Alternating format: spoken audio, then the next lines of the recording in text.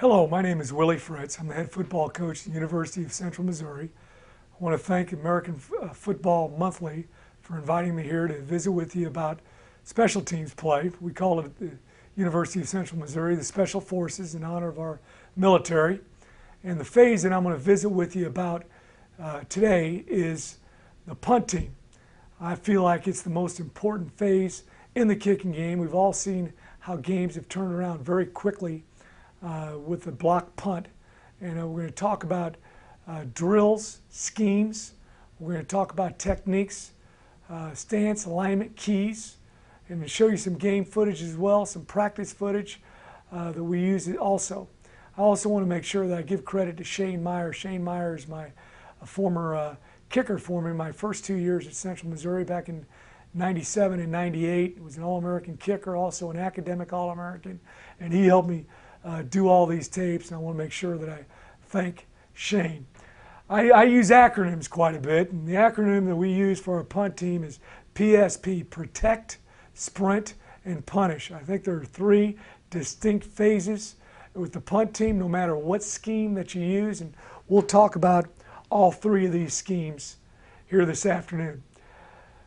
This unit is arguably the most important. We talked about that.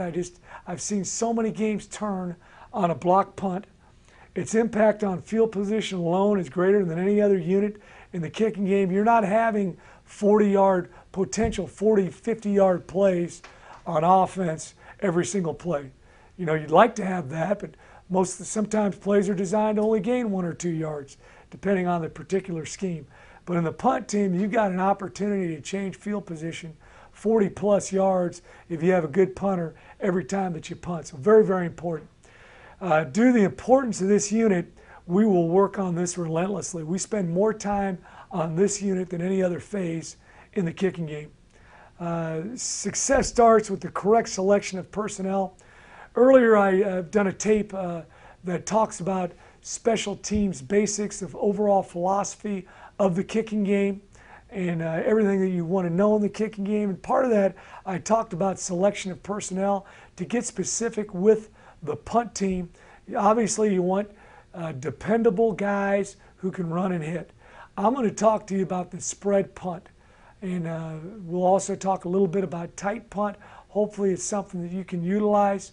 The selection of personnel, the snapper, we need a guy who can get the ball back there accurately first and foremost, and second, he needs to get it back there with speed.